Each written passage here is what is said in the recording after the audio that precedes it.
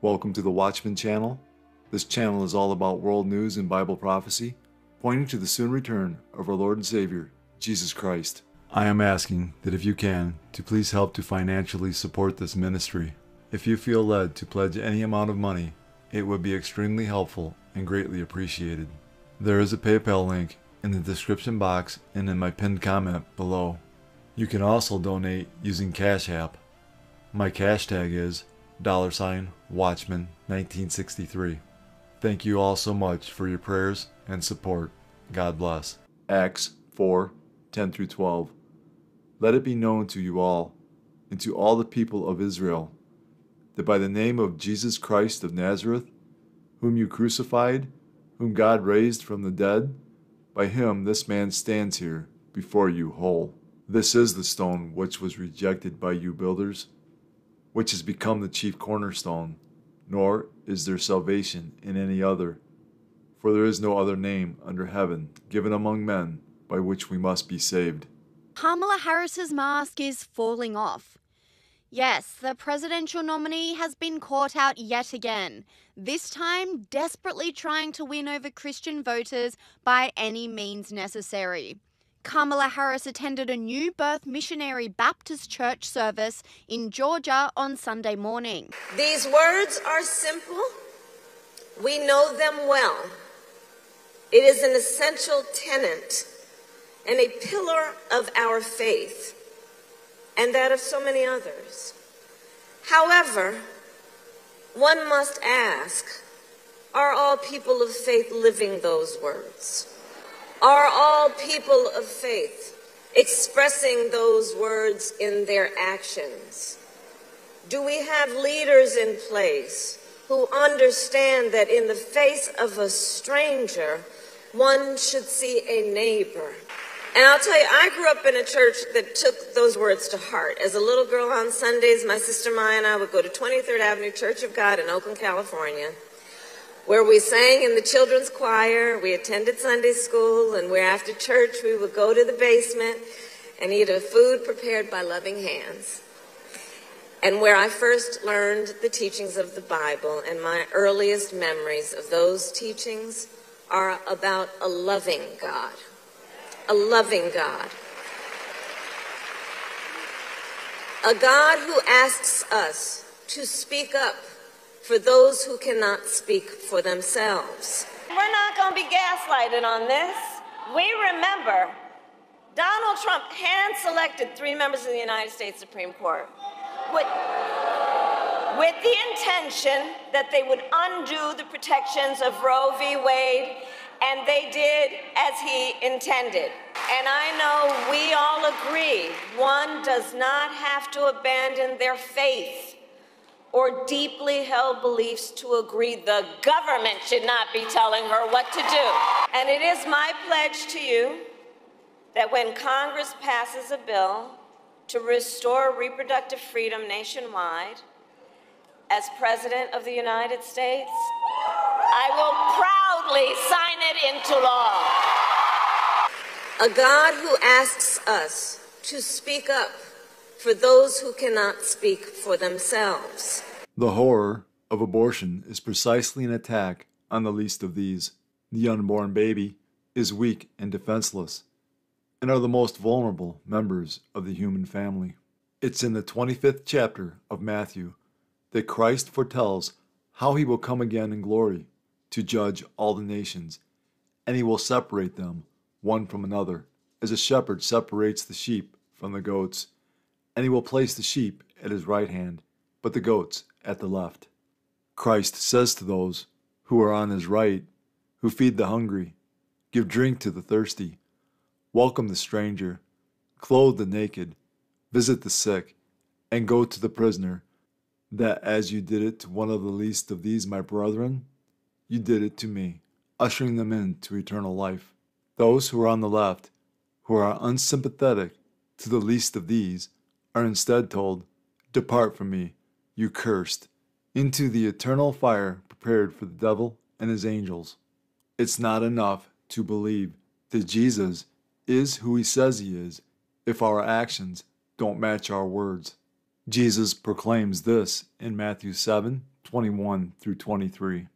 Not everyone who says to me, Lord, Lord, shall enter the kingdom of heaven, but he who does the will of my Father in heaven.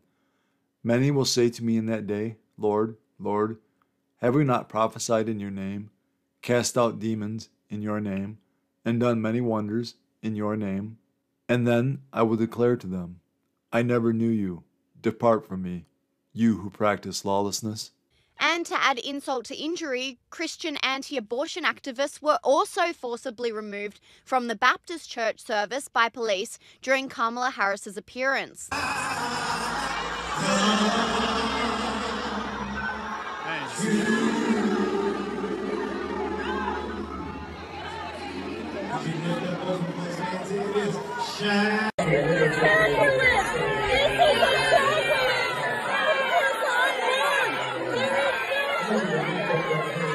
And then it happened to J.D. Vance.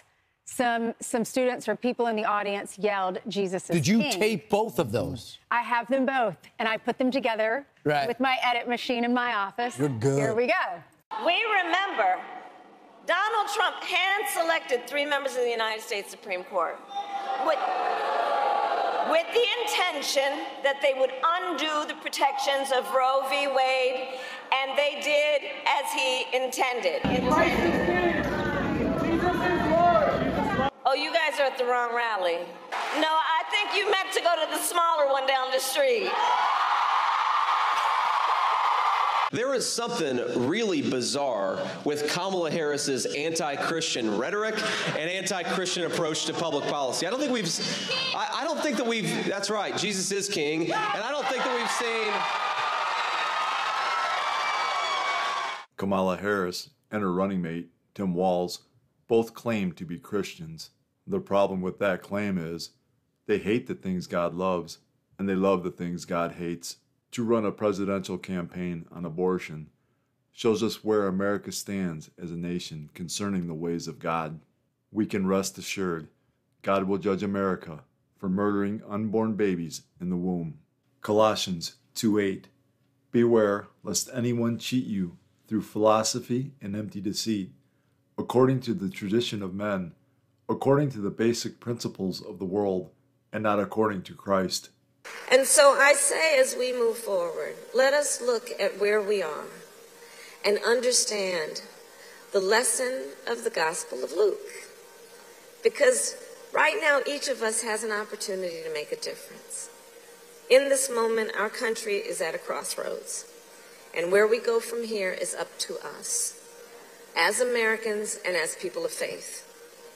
And now we ask a question. We face this question. What kind of country do we want to live in? A country of chaos, fear, and hate, or a country of freedom, compassion, and justice? And let us recognize that when we shine the light in moments of darkness, it will guide our feet into the path of peace. And let us remember that while weeping may endure for a night, joy cometh in the morning. Thank you. May God bless you. May God bless the United States of America. Thank you all very much. 1 Timothy 4:1. Now the Spirit expressly says that in the latter times some will depart from the faith, giving heed to deceiving spirits and doctrines of demons. Matthew 24:11.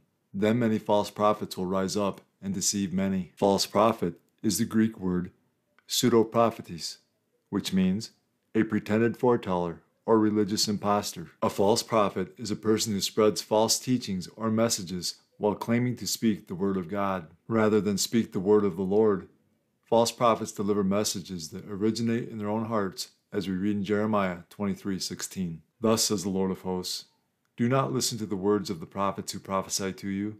They make you worthless. They speak a vision of their own heart, not from the mouth of the Lord. In the New Testament, Jesus warns his followers about false prophets, as we read in Matthew 7:15-20. Beware of false prophets, who come to you in sheep's clothing, but inwardly they are ravenous wolves. You will know them by their fruits. Do men gather grapes from thorn bushes, or figs from thistles? Even so, every good tree bears good fruit, but a bad tree bears bad fruit. A good tree cannot bear bad fruit, nor can a bad tree bear good fruit. Every tree that does not bear good fruit is cut down and thrown into the fire. Therefore, by their fruits you will know them. Scripture teaches believers to be diligent in faith and devotion to Christ's teachings, so that they will be able to spot false prophets and false teachers quickly. 1 John 4:1. Beloved, do not believe every spirit, but test the spirits to see whether they are from God, for many false prophets have gone out into the world. What does it mean to test the spirits? The reason for the admonition to test the spirits, or test all things, is that there are many false prophets, or wolves in sheep's clothing, that try to lead Christians astray. Sadly, there are many people who claim to speak for God, who are presenting a false gospel that is powerless to save. Such errant teaching leaves people with a false hope of salvation. 2 Corinthians 11:13-15 warns us, "For such are false apostles, deceitful workers, transforming themselves into apostles of Christ, and no wonder, for Satan himself transforms himself into an angel of light. Therefore it is no great thing if his ministers also transform themselves into ministers of righteousness, whose end will be according to their works."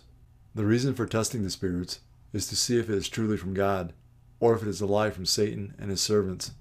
The test is to compare what is being taught with the clear teaching of the Bible.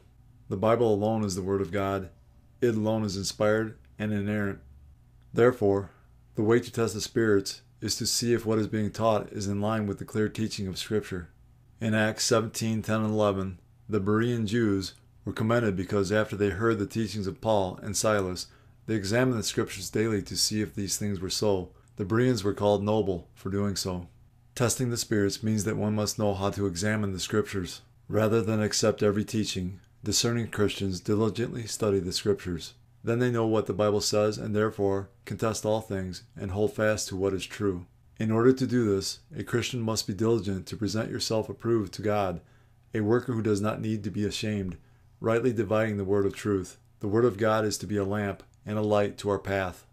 We must let its light shine on the teachings and doctrines of the day. The Bible alone is the standard by which all truth must be judged. 2 Timothy 3:16 and 17. All Scripture is given by inspiration of God, and is profitable for doctrine, for reproof, for correction, for instruction in righteousness, that the man of God may be complete, thoroughly equipped for every good work. Jesus said, as a sign of his coming and the end of the age, there would be an increase in deception, false Christs who will deceive many, wars and rumors of wars, nation against nation and kingdom against kingdom, famines, pestilences, earthquakes, Christian persecution, apostasy, false prophets, and lawlessness, causing the love of many to grow cold. Jesus said all of these signs would come like birth pains. Jesus was likening last days events to a woman in labor. As the labor progresses, the pains increase in both frequency and intensity until the baby finally comes. As we get closer to Jesus' return, all the signs he gave us as a sign of his coming and the end of the age will become more frequent and more intense. All of these signs are manifesting around the world in our time. Genesis 12:1-3. Now the Lord had said to Abram, "Get out of your country, from your family, and from your father's house, to a land that I will show you. I will make you a great nation. I will bless you and make your name great, and you shall be a blessing. I will bless those who bless you, and I will curse him who curses you. And in you all the families of the earth shall be blessed." God's foreign policy is pretty simple. If you bless Israel, you will be blessed. If you curse Israel, you will be cursed. A former United States ambassador to Israel is accusing the U.S. of spying on the Jewish state. David Friedman says the Biden administration leaked information to the enemies of Israel and the United States. U.S. intelligence documents appeared online over the weekend. They included analysis of Israel's preparations for an attack on Iran. CBN's Chris Mitchell reports from Jerusalem. The White House is investigating how intelligence documents analyzing Israel's plans appeared on the Telegram messaging app Middle East Spectator, trying to determine whether the information was leaked or hacked. We're deeply concerned, and the president remains deeply concerned about any leakage of classified information into the public domain. That is not supposed to happen, and it's unacceptable when it does. Former U.S. Ambassador to Israel David Friedman charged the administration with undermining Israel. Let's just understand what happened here. The Biden-Harris administration spied on Israel and leaked the results to the enemies of Israel and the USA. Today, the great nation of Israel shows the world how a nation needs to act.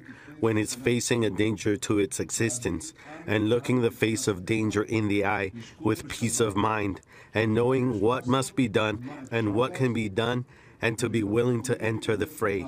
Israeli leaders point to progress on both the northern and southern fronts. Israel's defense minister Yoav Gallant visited soldiers fighting Hezbollah along the Israeli-Lebanese border and told them Hezbollah is collapsing.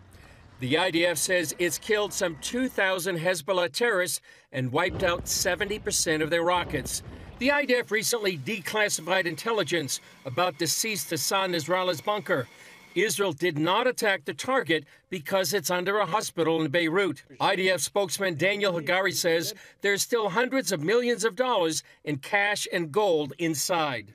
Directly under El Sahel Hospital, in the heart of Beirut, there are hundreds of millions of dollars in cash and gold inside the bunker right now. I'm calling on the Lebanese government, Lebanese authorities, and the international organizations. Don't allow Hezbollah to use the money for terror and to attack Israel. The Bible tells us there are 4 possible prophecies on the verge of finding fulfillment. Isaiah 17:1, in which Damascus, Syria will be destroyed in a single night. Jeremiah 49, the prophecy of Elam, which could infer an Israeli attack upon Iran's nuclear program. Psalm 83, in which the Muslim nations that border Israel will mount an attack on Israel in order to cut them off from being a nation. Ezekiel 38 and 39, known as the War of Gog and Magog.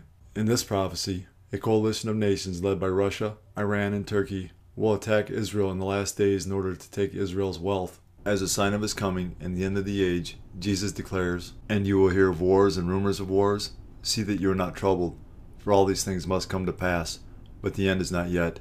For nation will rise against nation, and kingdom against kingdom." Concerns are growing in South Korea after new signs North Korean troops are training to fight for Russia in Ukraine. A senior government official in South Korea tells ABC News Seoul was considering sending defensive weapons and a monitoring team to assess the threat posed by North Korea. A North Korean UN representative is denying that troops were sent to Russia to fight Ukraine, but South Korea says Pyongyang sent a large-scale deployment on Friday to help its allies. So which is it? What are you hearing there on the ground? All signs are pointing to North Korean involvement in Russia's war in Ukraine. We know this is creating a lot of anxiety, a lot of anger among South Koreans too. They are now considering sending weapons to Ukraine for the first time. Since up until now, it's only been defensive. They are also going to send a monitoring team to look at troop movement. We know that in June, Russia and North Korea signed a mutual security pact that included a provision that basically guaranteed that they would come to each other's aid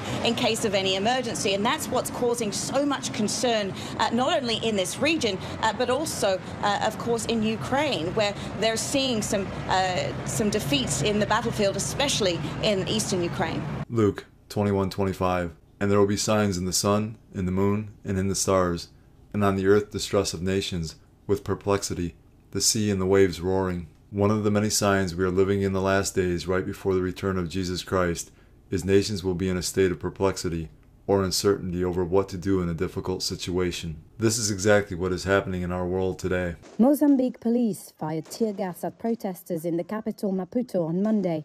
Hundreds gathered at the scene where 2 opposition party figures were shot dead after a disputed election. The people chose Venancio Mondlane, but what's happening is that the party in power does not want to give the power to Venancio. And that is why the people are in the streets protesting like me.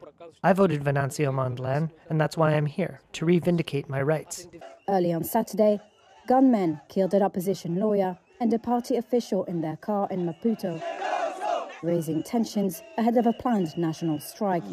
Independent presidential candidate Venancio Mondlane, who organized the strike, told protesters to go home after the clashes with police. In the past, Mozambican police have used live ammunition at political protests.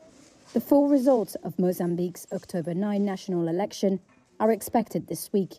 Early results show that the ruling party, Frelimo, is set for another win. But opposition candidates say the poll was rigged. Frelimo has ruled the southern African country since 1975. It has been accused of electoral fraud by opposition leaders, civil society and election observers, which it denies. US-based observers said the poll did not meet international standards for democratic elections. Mozambique's Electoral Commission has declined to comment on accusations of fraud. Tonight, a trail of mud and destruction in Roswell, New Mexico, after the city received more than a third of its annual rainfall in just a few hours. Y'all, this is insane. 2 people declared dead, with dozens taken to hospitals. The National Guard joining state police and local agencies to rescue more than 300 from the rushing waters. Danny Ford says he woke up to water inside his home. I mean, the water was flowing, it was flowing north, kind of northeast, like a river. I mean, even... All of this? Yeah. So, I mean, I couldn't even get to my truck because of how strong it was coming up the road. So it was just at that point, we were just panic mode trying to get water out the house. Some of his neighbors, like Mike Lanford, were left with no option other than risking their lives to get out. By the time we got to the front door, and I'm serious, this took like in less than 15 minutes, the water was up here to the porch, and we were literally swimming through this. Our dogs were swimming, couldn't touch the ground, and all the current wanted to do was wash us away. Lanford later joining others to help rescue neighbors stuck in their cars. I am sitting on the roof of my cop car. Even the county sheriff having to climb on top of his vehicle as a wall of water came rushing through town. That is the side of my truck. With the water receding, the governor now declaring a state of emergency to mobilize resources and emergency funds. In the aftermath, climate experts taking notice as the storm broke a 24-hour rainfall record that stood for more than a century. And with the water receding, the cleanup effort is already underway. But for people in areas that flooded like this one, they're going to be returning to homes with inches of rain inside, and others with structures that collapse like this one. Also, multiple vehicles have been swept by that water against trees, walls, or each other like the ones behind me. It is going to be an extensive cleanup here. We have reached the stage where there is literally no pause between major weather disasters hitting the world. It is just one disaster after another. When times were normal, there would be a major disaster every once in a while. But now we have reached the stage where there's literally no pause between them. Sadly, this is how it's going to be now. It's just going to be one disaster after another, and most people will have absolutely no idea why any of this is happening. We are living in very troubled times, and people need hope. We read about that hope in John 3:16. For God so loved the world that he gave his only begotten Son, that whoever believes in him should not perish, but have everlasting life. We also read about those who do not believe in Jesus, are condemned, and love darkness rather than light in John 3:18 through 20. He who believes in him is not condemned, but he who does not believe is condemned already, because he has not believed in the name of the only begotten Son of God. And this is the condemnation, that the light has come into the world, and men love darkness rather than light, because their deeds were evil. For everyone practicing evil hates the light, and does not come to the light, lest his deeds should be exposed. If you have not already done so, I strongly urge you to call upon the name of Jesus Christ to be your Lord and Savior today. Jesus, speaking to his disciples about the signs of his coming and the end of the age, declares this in Matthew 24:12. And because lawlessness will be increased, the love of many will grow cold. The Bible tells us lawlessness is the violation of God's commandments, as we read in 1 John 3:4. Whoever commits sin also commits lawlessness, and sin is lawlessness. Sin will be so rampant and so commonplace in the last days that the love people once had for one another, for many, will be non-existent. In this prophecy, Jesus Christ is describing an ongoing breakdown in the relationship with God. And since people's love for God is waning, it will be evident in the way people treat one another as well. A symptom may be that the love toward other people is decreasing, but the real cause is that the relationship with God is cooling off. This is what we are witnessing in our world today. Overnight, homecoming week ending tragically at Albany State University. Take a look at this new video from ASU's East Campus. Officials there say one person is dead after 6 people were shot. Police say shots were fired somewhere near the student union. Investigators are still searching for a suspect this morning. And in Fort Wayne, police say that one person is now dead and 10 others are injured after gunfire erupted during a Halloween party for high school students last night. Police say they responded after multiple 911 calls came in, reporting gunshots and seeing people running in all directions from the home on northeast side of Fort Wayne. One neighbor says he heard several gunshots and then screaming outside of his home. It's just an awful sound, and I said, I can't sit in here. You know, I got to go outside because they're screaming for help out there. We begin in Holmes County, where the Sheriff's Department is currently investigating a deadly shooting that took place at a gathering that left 3 people dead and multiple others injured. Holmes County Sheriff Willie March says all was well before an argument began amongst some men. Then multiple shots were fired. I'm a wreck right now, and I feel I can't even express myself. This is wow. This is unbelievable. You know, that somebody would do that, just come out and just start shooting innocent people. 911 calls started coming in around 5 a.m. yesterday. I can tell you a family of 7 lived at that home. 5 people are confirmed dead, 2 adults, 3 children. We know somebody in the home hid in the bathroom to call 911, and we know a teen girl was shot twice but was able to get out of the house and get help. Now, when deputies arrived on scene, they say they immediately took a teen boy into custody. Can you feel it? Can you sense it? Something is changing in our world. 2 Timothy 3:1-5. But know this, that in the last days perilous times will come.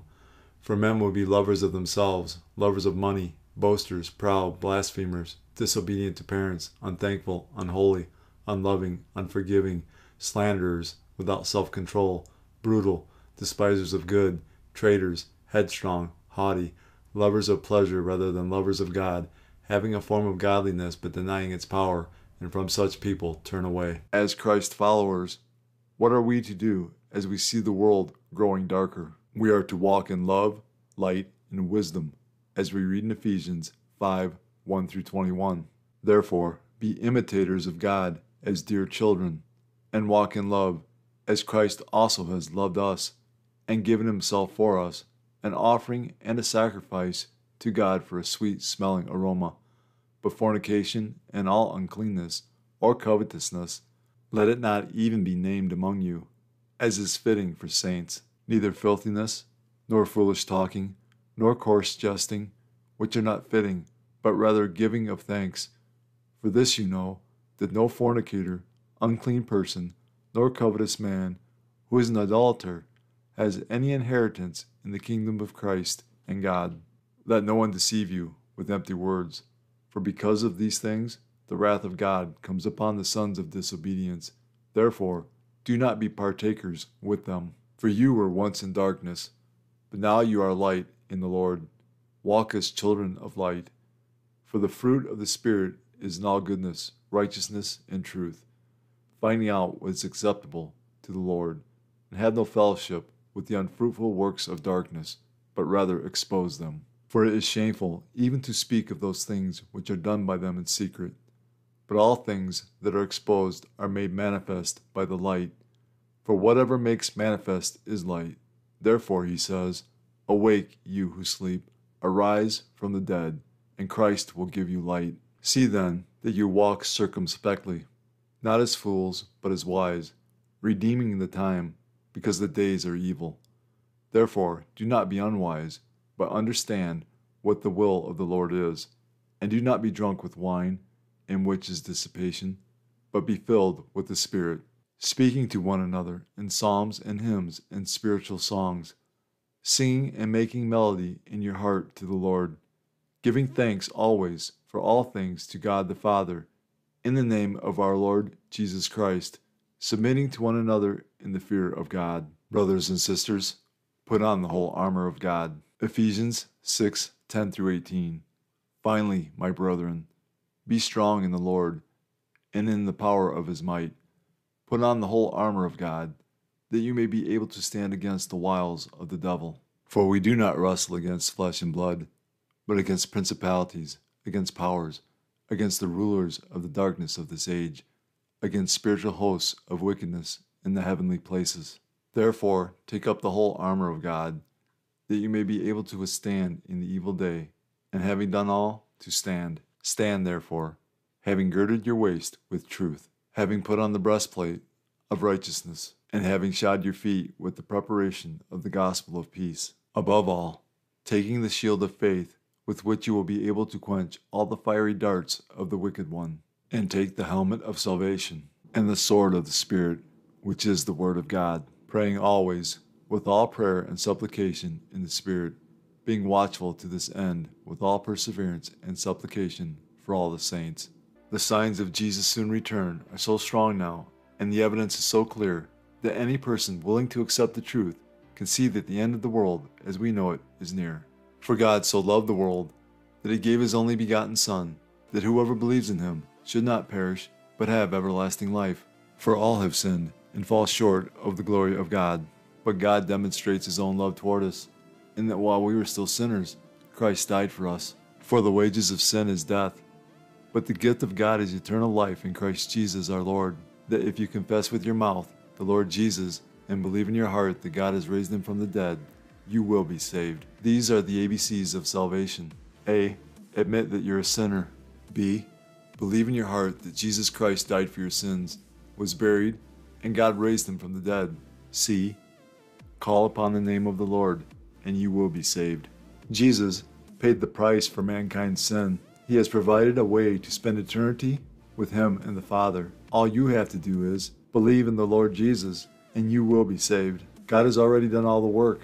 All you must do is receive, in faith, the salvation God offers. Fully trust in Jesus alone as the payment for your sins.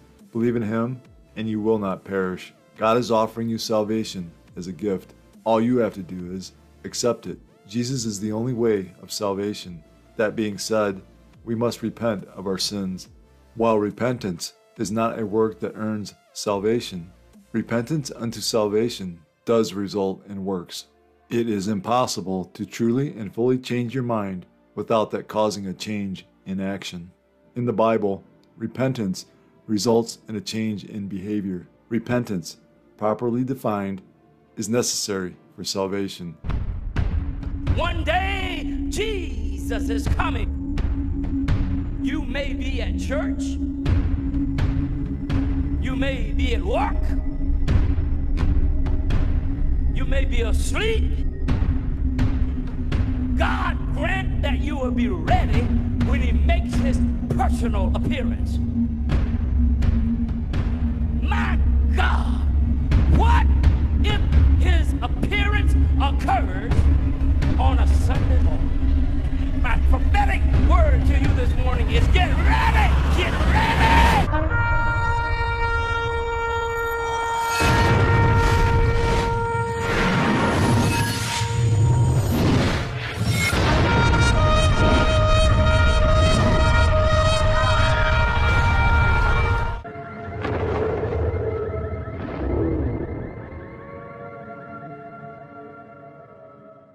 Time is short. Call upon the name of Jesus today.